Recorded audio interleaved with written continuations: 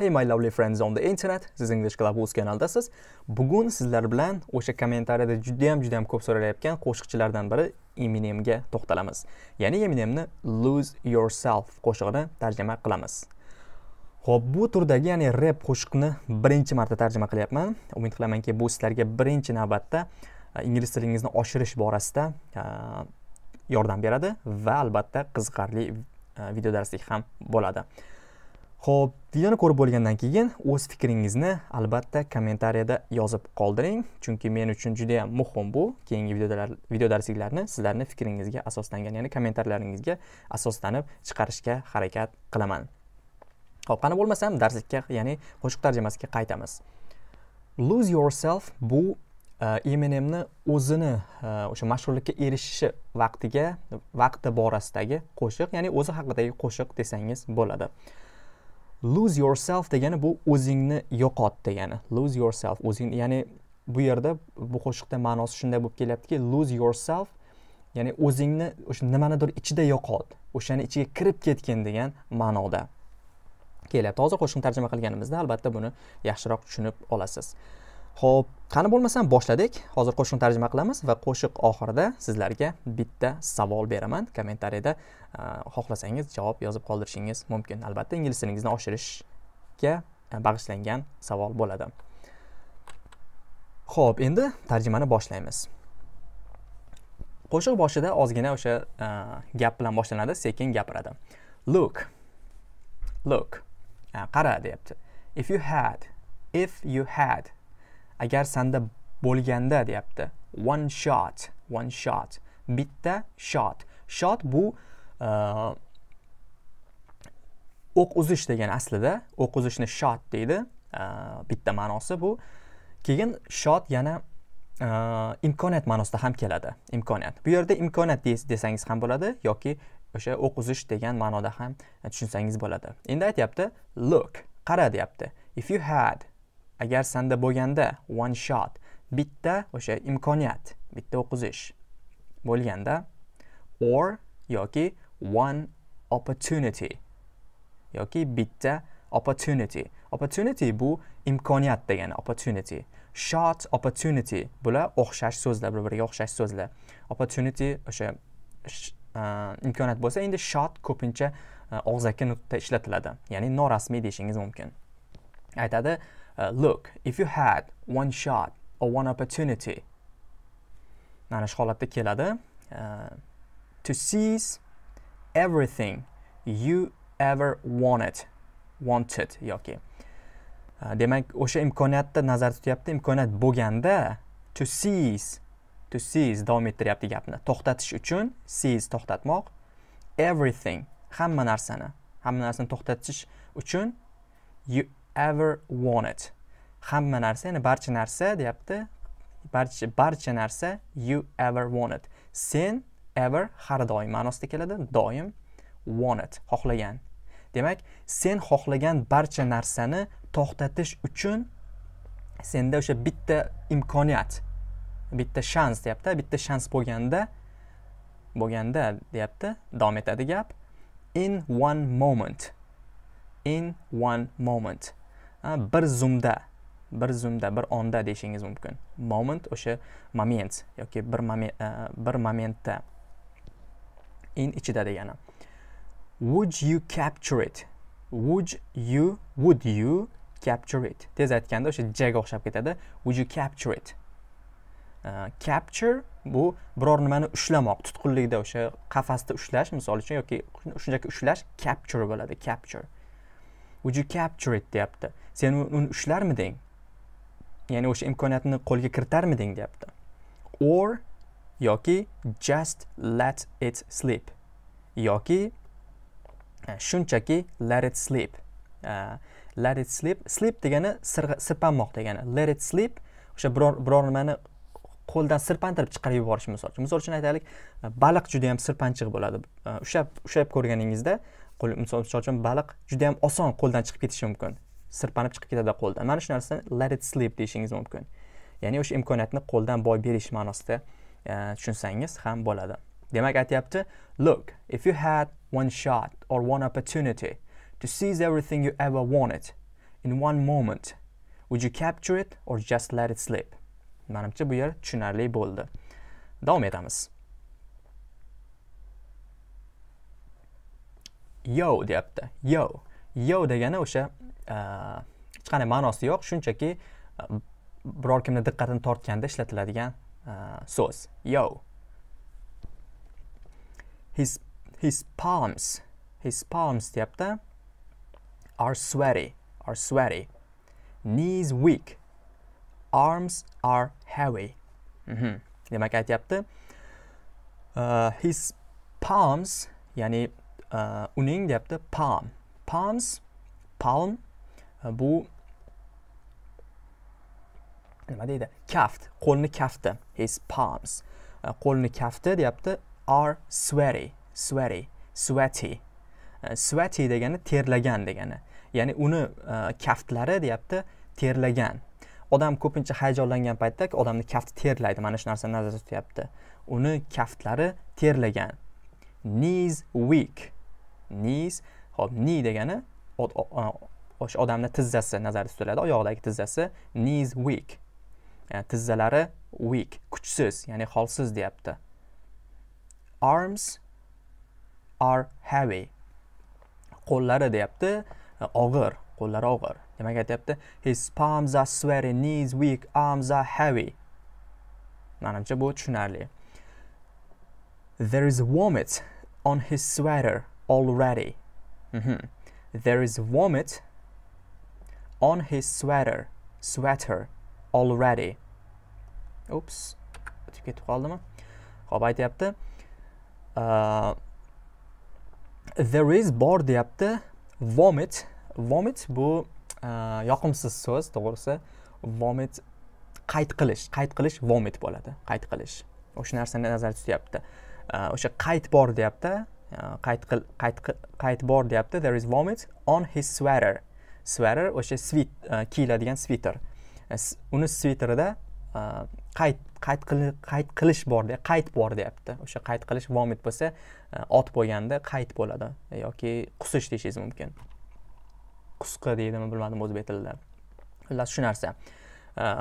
Sviterida shu bor deyapti. Already, allaqachon. Mom's spaghetti. Mom's onasini deyapti spaghetti. Spagettisi. Onasini spagettisi. Spaghetti. Davom etamiz. He's nervous, but on the surface he looks calm and ready. He's nervous. U deyapti nervous, hayajonlangan. U hayajonlangan. But ammo on the surface. On ustida degani. On the surface. Surface bu biror nimani yuzasi. Misol uchun suvni yuzasi surface. Har qanday narsani yuzasi o'sha surface bo'ladi. But on the surface yuzida deyapti. Endi bu yerda uni yuzini nima deyapti? Tashqaridan nazarda tutyapti. Tashqarisini nazarda tutyapti. Ichida hayajonlanayotgan bo'lishi mumkin, lekin tashqarisida deyapti. On the surface, tashqarisida.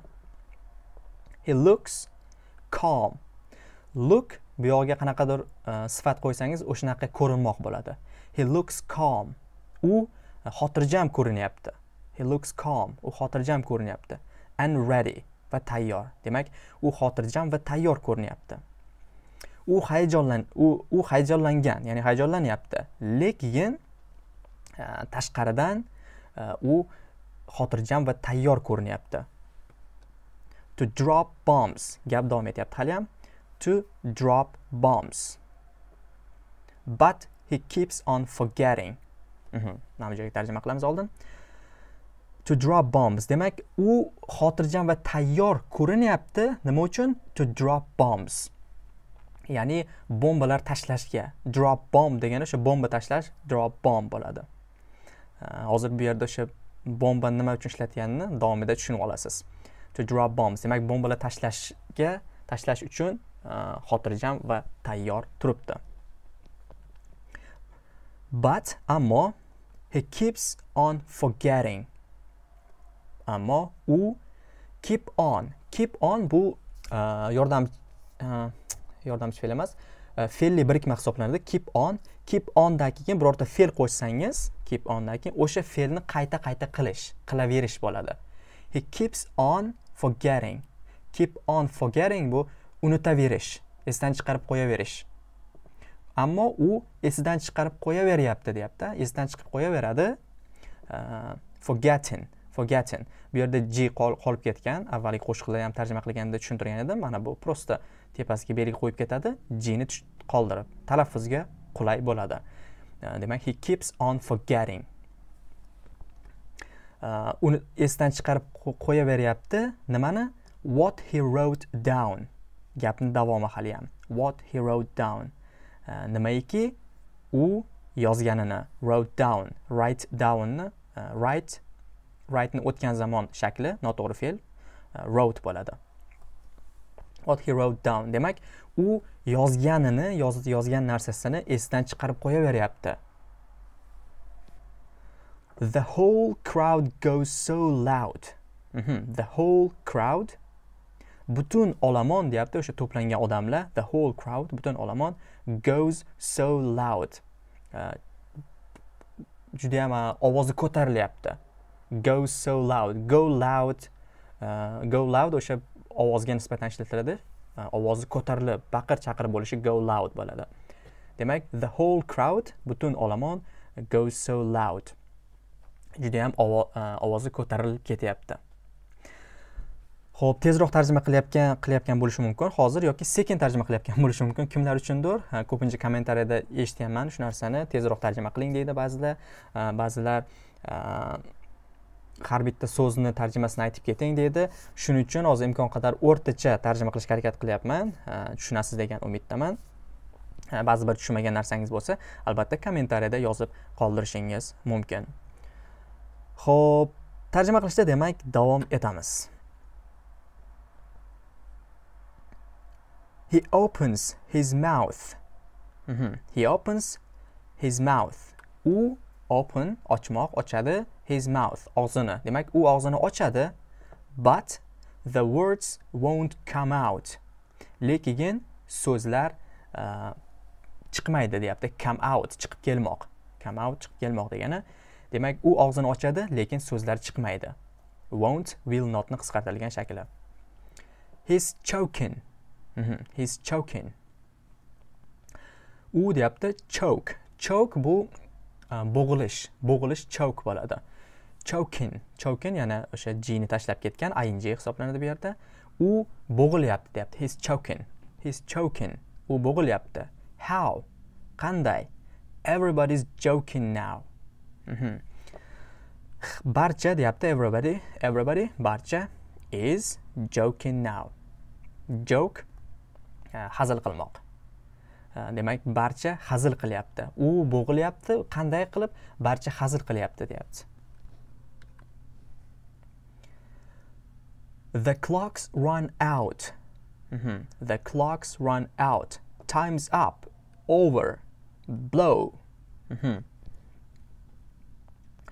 The clock soat degani, soatlar deyapti. The clocks, soatlar, run out. Run out biror nimani to'xtab qolishi yoki tugab qolishi run out bo'ladi. Demak, vaqtlar oxiriga yetgan. Ya'ni o'sha soatlar barchasi deyapti, soatlarning barchasi oxiriga yetib keldi. Time's up, vaqt bo'ldi. Time's up degani o'sha vaqt bo'ldi degani. Vaqt bo'ldi, over, tugadi deyapti. Over, tugadi degani. Blow bu anaqani ovozini o'xshatishda ishlatiladi. Bombani portlashini, biror qanaqa narsani o'sha portlashini ovozini o'xshatishda ishlatiladi. Blow. Snap back to reality. Snap back to reality. Snap back to reality mana shu holatda o'rganib olsangiz bo'ladi buni. Xo'p, ya'ni reallikka qaytish. Birdan misol uchun uxlab yotgan bo'lsangiz, birdan turib ketsangiz, bir qanaqa ovoz eshitib, misol uchun o'sha bombani ovozini eshitib deylik, yoki qanaqadir shovqinni birdan eshitasizda uyg'onib o'zingizga kelsangiz, o'sha reality, ya'ni reallikka qaytish bo'ladi. Snap back to reality. Snap degani o'sha qo'lingizda ikkita barmog'ingizda qilib ovoz chiqarasiz, mana shu narsa snap. Snap back to reality reality bu back orqaga, to reality reallikka, demak reallikka qaytish deyapti, birdan qaytish. Op, there goes gravity. Op. Op bu ham buni ishlatiladi qachonki o'sha hayron qolishni, taajjublanishni ko'rsatganda ishlatiladi. Op, mana shu holatda. Op, there goes gravity. Bu yerda ham ozgina there goes, mana shu ko'p ishlatiladi, mana shu fraza yoki o'sha ibora ko'p ishlatiladi. Bundan keyin birorta so'z qo'yishingiz mumkin. Shunda har xil ma'noda kelishi mumkin bu ham, kontekstga qarab. Misol uchun there go bu biror nima yoningizdan o'tib ketsa, mana shunda there goes aytaylik, there goes a man, shuna odam o'tib ketsa, mana shu narsa. Yoki yana bittasi biror nimani o'xshamasligi, mag'lubiyatga uchrashi yoki o'sha biror nima umuman o'xshamay qolishi ham there goes ishlatiladi. There goes gravity deganda, demak bu yerda mana gravity, o'sha gravity yer tortish kuchi deyiladi. Gravity yer tortish kuchi ham nima deydi, mag'lubiyatga uchradi deyapti. Yer ham ushlab qola olmayapti. There goes gravity. Mana shu holatda tarjima qilsangiz bo'ladi. Yoki yana bitta holatda ana gravity, ana yerni tortish kuchi deyapti. Yerni tortish kuchi, ya'ni o'sha yer mani ushlab turibdi degan ma'noda. Yer tortib turibdi o'ziga degan ma'noda ishlatishingiz mumkin. Lekin bu yerda aniq qilib aytish qiyin, qaysi bir ma'noda kelganini. Chunki rapda ko'pincha asosiy nima deydi, rap aytgan paytda ko'pincha har bitta so'z ma'no anglatmaydi. Shunchaki qofiyani chiqarish uchun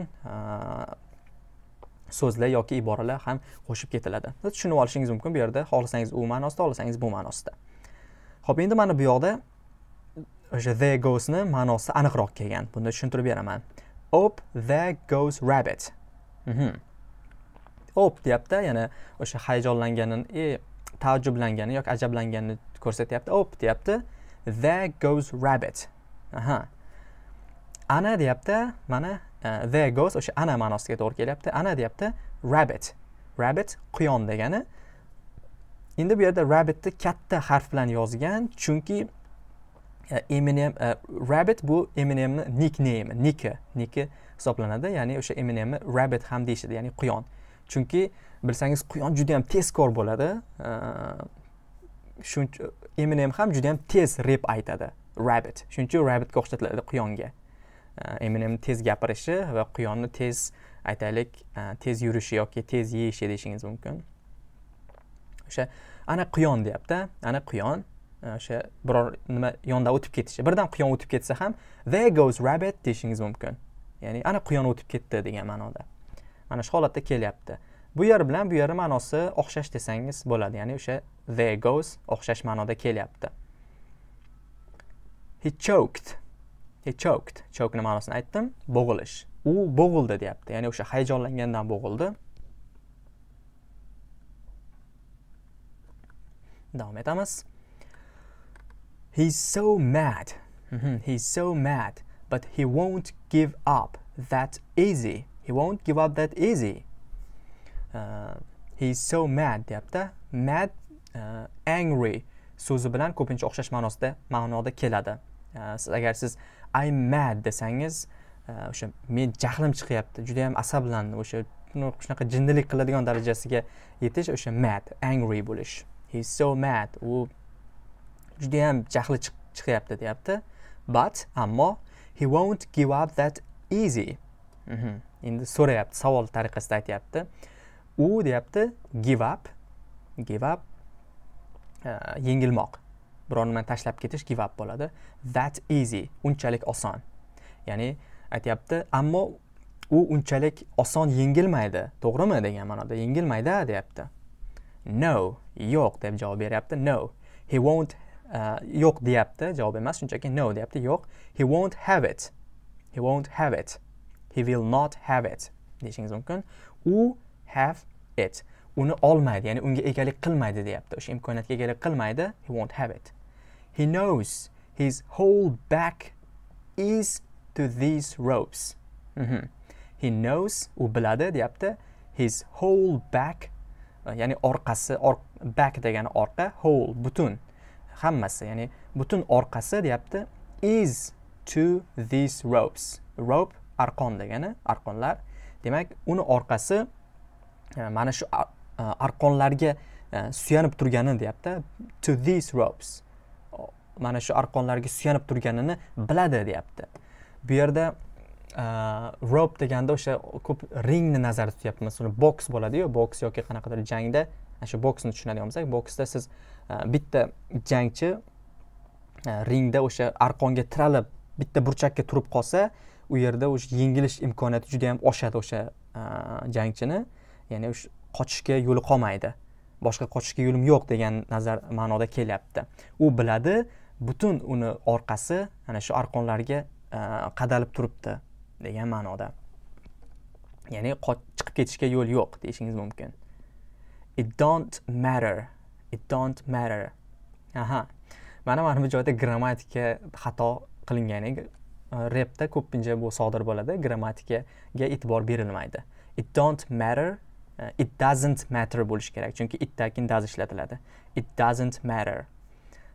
It doesn't matter, it don't matter bir xil narsa. Siz lekin gapirgan paytingizda it doesn't matter deb ishlating, chunki it don't matter desangiz bu xato bo'ladi.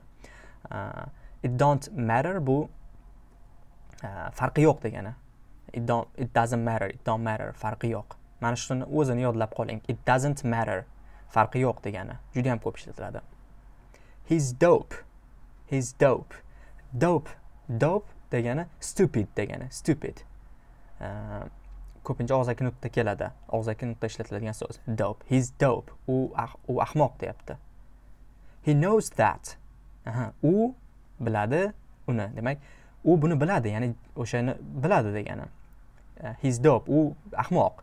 U buni biladi deyapti. But ammo he's broke. He's broke. U deyapti, uni puli yo'q, uni puli umuman qolmagan.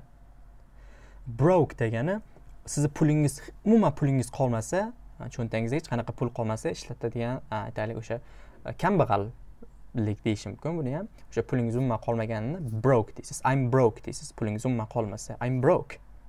Qarz so'rashi mumkin o'rtog'ingiz yoki kimdir. Shunda siz I'm broke deyishingiz mumkin, pulim yo'q. Yoki qarz so'rashdan oldin pulim qolmadi meni umuman, pul berib tur deb. Davom etamiz. Juda ham uzun video bo'lyapti. Umid qilamanki, zerikib qolmadingiz. He's so stagnant. He's so stagnant. He knows when he goes back to this mobile home. Men bu joyni o'zini tarjima qilib olaylik, ko'payib ketyapti. He's so stagnant deyapti. He's so stagnant, ya'ni u to'xtab qolgan deyapti. Juda ham to'xtab qolgan, stagnant, hech qanaqa progress qilmayapti deyapti. Stagnant o'sha biror nima, misol uchun suvni jim turishi ham stagnant bo'ladi. Suv stagnant turgan bo'ladi shu holatda. Bu ham aytayapti, o'sha harakat qilyapman, hech qanaqa progress qilmayapman degan ma'noda. He's so stagnant. U to'xtab qolgan. He knows, u biladi. When he goes back to this mobile home. Qachonki u deyapti, go back qaytib bormoq degani. Qaytib borsa to this mobile home. Shu mobile home ko'chma uy hisoblanadi. Ko'chma uy, ya'ni haligi misol uchun mashinalik uy bo'lishi mumkin. Kimdir o'sha mashinalik uyda har joyda yashab yuradi. Bir joyda doimiy turib qolmaydi, har joyga ko'chib yuradi. Mana shu narsa mobile home bo'ladi. When he goes back to this mobile home, demak o'sha ko'chma uyga qaytib borganda, that's when it's back to the lab again. That's deyapti, u qaytib o'sha ko'chma uyga qaytib borganda, ana o'shanda deyapti. That's when, ana o'shanda it's back to the lab again. Back to the lab again degani bu mana shu holatda bitta metafora bo'lib kelyapti. Ya'ni ishga qaytish, ya'ni asosiy missiyani bajarishga qaytish deyishingiz mumkin.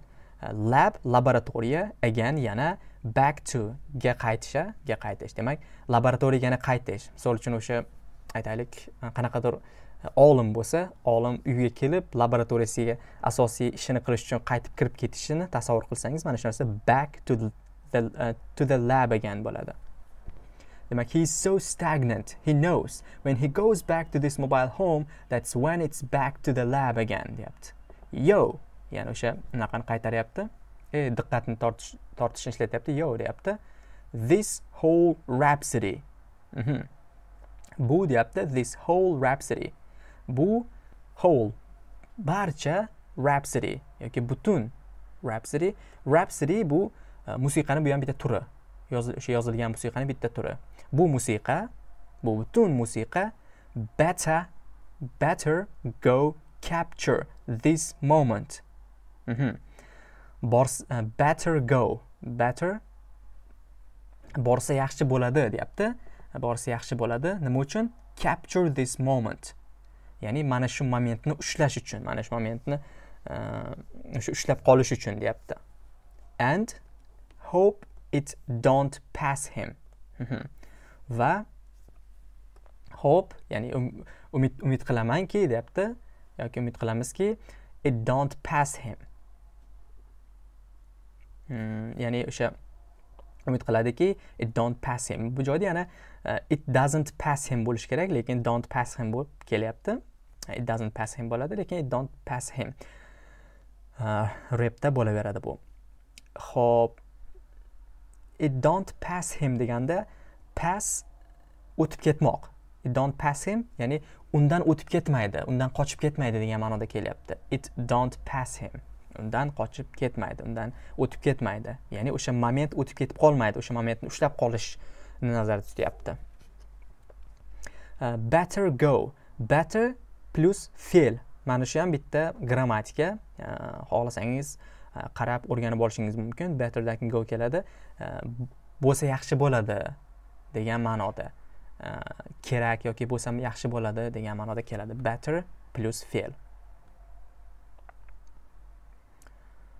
Xo'p, davom etamiz. You better lose yourself in the music. You better deyapti, sen kerak, you better, sen yaxshi bo'ladi deyapti, lose, yo'qotsang yourself, o'zingni, in the music, musiqada. Aytyapti bu yerda, o'sha sen musiqani ichiga sho'ng'ib ketsang yaxshi bo'ladi, ya'ni sho'ng'ib ketishing kerak. Maslahat ma'nosida kelyapti. Xuddi shouldga o'xshagan narsa bu ham. The moment. The moment you own it. Gapi davomi bu ham. The moment you own it. Moment deyapti, sen uni ushlaganingda, unga egalik qilganingda deyapti. Yoki sen egalik qilgan moment deyapti. The moment you own it, sen egalik qilgan moment. You better never let it go. You better, sen kerak deyapti, hech qachon let it go. Qo'yib yuborish, let it go, biron nimani qo'yib yuborish, let it go bo'ladi. Demak, sen hech qachon qo'yib yubormasliging kerak, qo'yib yubormaganing yaxshi deyapti. Let it go, ya'ni o'sha momentni qo'yib yubormaganing yaxshi deyapti. You only get one shot. You only get one shot. Senda bo'ladi deyapti. Sen you only have deyishingiz mumkin. You only have, you only get o'xshash ma'nosi. You only get one shot. Bitta imkoniyat. Senda faqatgina bitta imkoniyat bo'ladi deyapti. Do not miss your chance to blow. Do not miss your chance. Miss a chance degani bu shansni qo'ldan boy berish. Imkoniyatni yoki shansni qo'ldan boy berish. Demak, aytyapti, sen shansingni, imkoniyatingni qo'ldan boy berma deyapti. O'tkazib yuborma, qo'yib yuborma deyapti. To blow. Qanaqa shansni? To blow, ya'ni o'sha portlatish. Bu yerda blow so'zini, bomb so'zini ko'p ishlatib kelyapmiz. Agar e'tibor bergan bo'lsangiz, bu yerda o'sha o'zi mashhurlikka erishayotgan paytida rap dunyosiga kelib, o'sha butun rap dunyosini portlatib yuborish nazarda tutyapti. Ya'ni o'zi shundoq Eminem chiqib kelishni xohlaydiki, u kelganida shunaqa mashhurlikka erishib ketdi, butun rap anaqasi nima deydi, rap olami, rap dunyosi o'zgarib ketadi. Eminem mashhurlikka erishganda mana shu nazarda tutyapti. Bu narsa xuddi Eminemda haqiqatan sodir bo'lgan. Juda ham qattiq harakat qilgan Eminem va oxiri o'sha rap dunyosini blow qilgan, ya'ni portlatib yuborgan. Shunaqa kuchli rapper bo'lib kelib chiqqan, butun dunyo taniydigan. O'shaning uchun bomb, drop bomb yoki blow so'zlarini ko'p ishlatyapti. O'sha portlatib yuborish ma'nosida, ya'ni mashhurlikka erishishni tushunsangiz bo'ladi. Xo'p, oxirgi anaqasimi? Qatori shu yerga keldim. This opportunity comes once in a lifetime. This opportunity, bu imkoniyat deyapti, comes, keladi, once in a lifetime. Hayotda bir marta degani, once in a lifetime. Hayotda bir marta, demak, bu imkoniyat hayotda bir marta keladi. Demak, you better lose yourself in the music. The moment you own it, you better never let it go. You only get one shot. Do not miss your chance to blow. This opportunity comes once in a lifetime. Mana shu holatda keladi.